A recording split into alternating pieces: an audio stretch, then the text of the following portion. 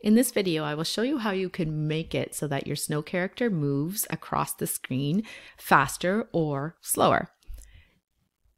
Make sure that you have your snow character sprite selected so that you can see its code.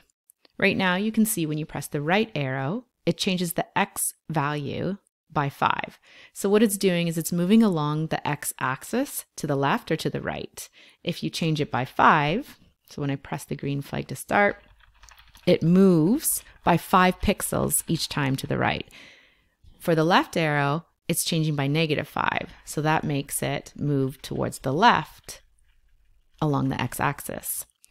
If I want to move it slower, I can change it to -1 and 1.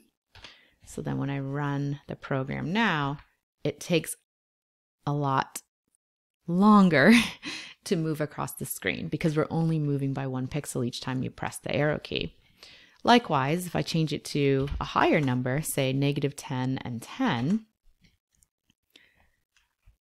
it moves much faster and it makes the game a little easier to play. So that's something you can take into consideration when you're deciding what speed you might start your snow character at, or you might have your snow character set to.